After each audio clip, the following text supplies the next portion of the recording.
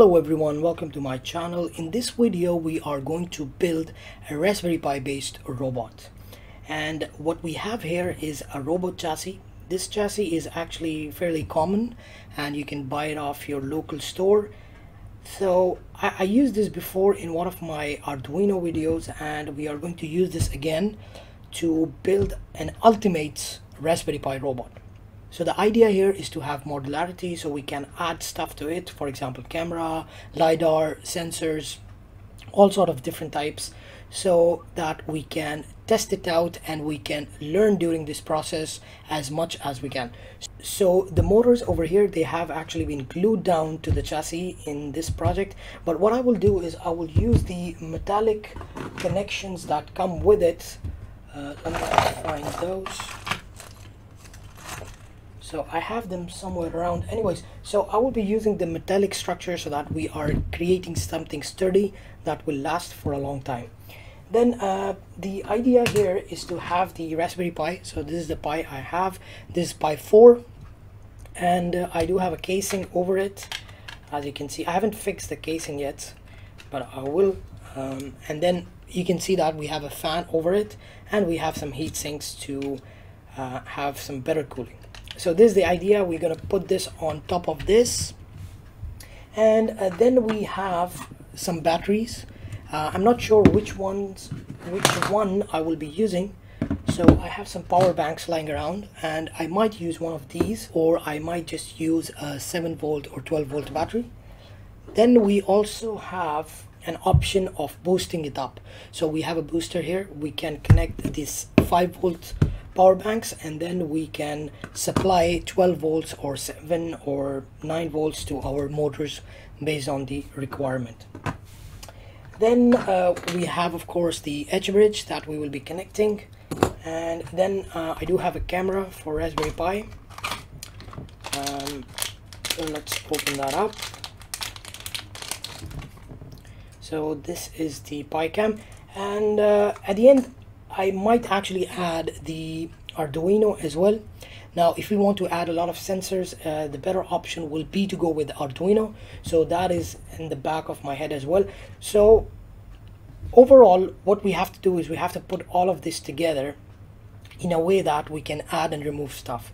But the problem with this is that this is only single layered, and it will be very hard to put just the essential parts alone. So for example, if we put this, and let's say we go with this battery, now that's becoming kind of a mess. So what I'm going to do is I'm going to create another one of these plates. I don't have acrylic right now lying around, so I will be using 3D printing, and we could create a layer on top of this, and in the bottom layer we could have electronics that we will not be using frequently, and then at the top we could have the Pi and the camera, and then we can have the Arduino as well.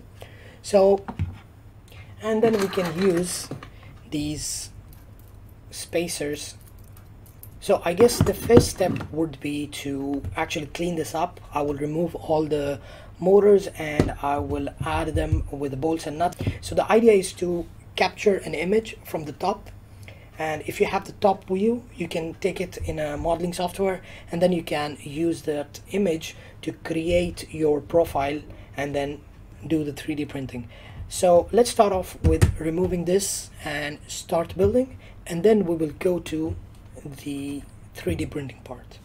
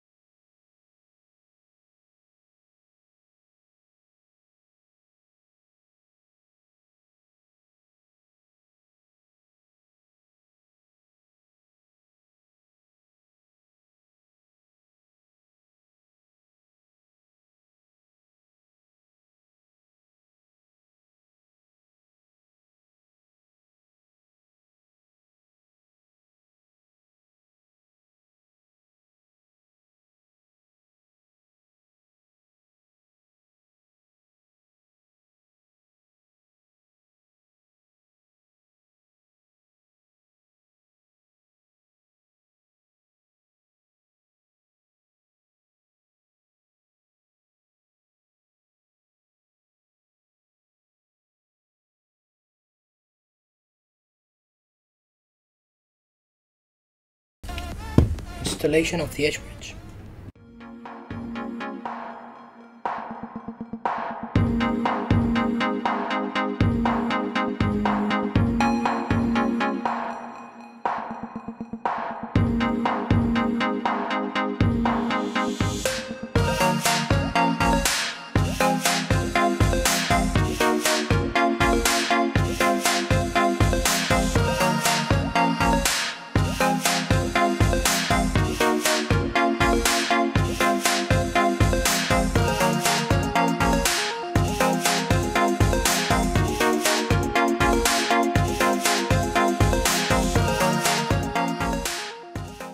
So the next step here is to add our power supply. Now when working with Raspberry Pi, power supply is a bit tricky because your motors, they work at 12 volts or 7 or 8 volts, and your Raspberry Pi works at 5 volts. And the Pi needs a lot of current, the motors, they need current as well. So you need something really powerful, and a lot of the times it is convenient to have two separate power supplies. So for example, in our case, we have a few of the power banks, so we can use this to supply 5 volts to our Raspberry Pi, so it will be consistent and it will require it will give out a lot of current, enough for our case. And then we have these cheap batteries that run at 3.6 or 3.7 volts, so the outputs in series about 7.4 to 7.6 volts, something like that. So we can use this to power our motors, and then we can use our power bank to power our Raspberry Pi. Now there's another option. We could use a booster as well. Using 5 volts, we can boost it to 12 volts and supply it to our motor, and we can supply it to the Raspberry Pi as well. But to avoid any complications, we are going to start off with two different power supplies, and this whole level will be for power supplies. And once we are done, we will cover up this this layer, and then on top of that we will add our Raspberry Pi and Arduino or sensors, whatever is required. So to keep it simple, we are going to use two different power supplies for now, and later on we can just replace it with this module, or we can find a better solution later on.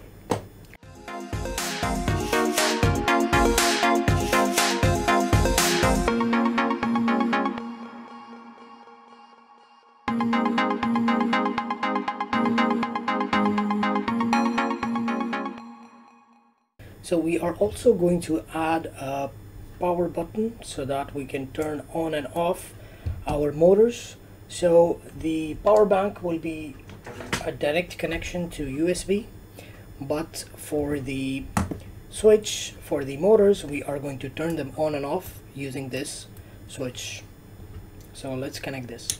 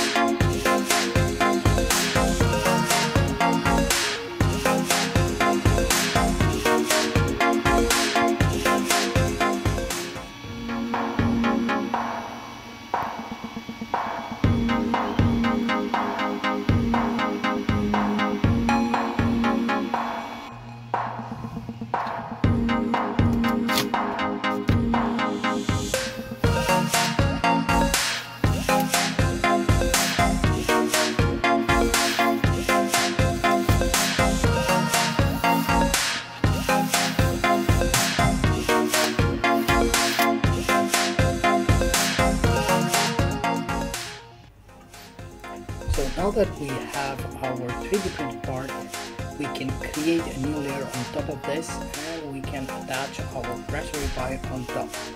Now the battery, the power bank, will go at the bottom here, and then at the top we will have our chassis. So let's do that.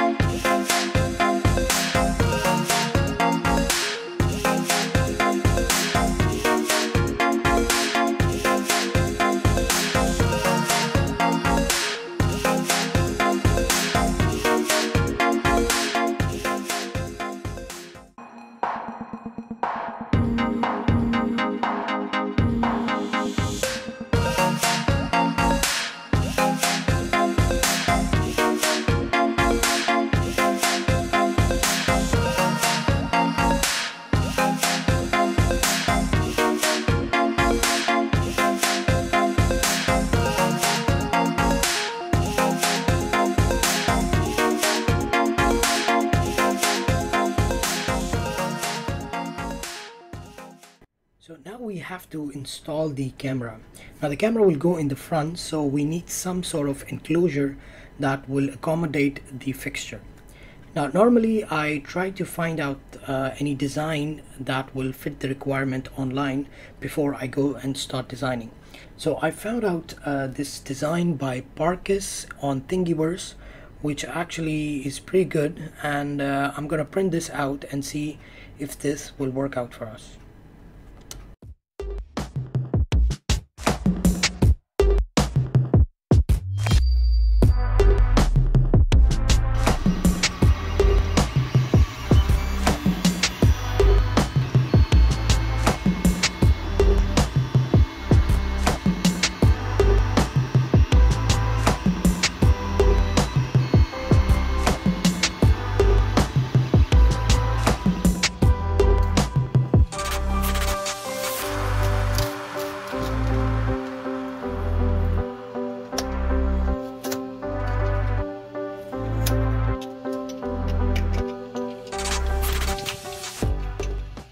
Okay, so now that we have all the parts printed, we can assemble. So one of the things that I added was the extension here. Now this is because I want to add a lens. Now this is a very common lens. Usually you can add it on to your mobile phone. So I wanted to add this to the Pi because I wanted a wider field of view. And so this is the extension, and it just snaps on, and that's it. So this is the extra part I had to print, and so now we can just assemble it. Actually, it's very simple to assemble. Everything just snaps on. It's a fairly good design. Let me just push that in. There you go. And then we will add this.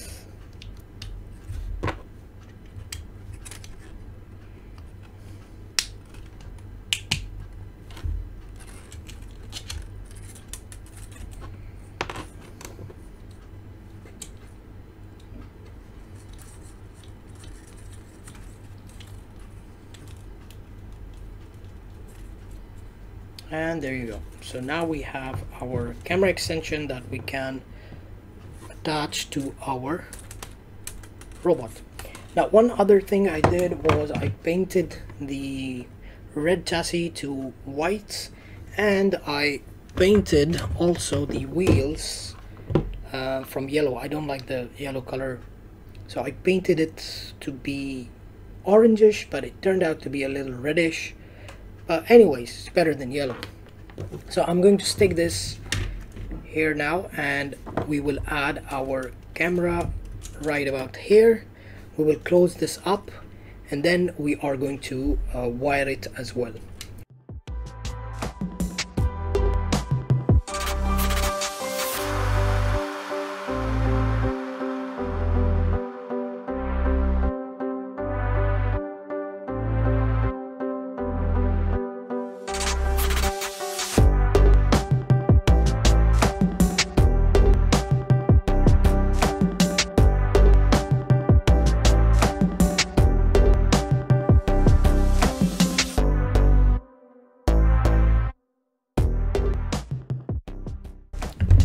here we have our complete robot. We have installed the camera, the Raspberry Pi, the power bank, and the motors.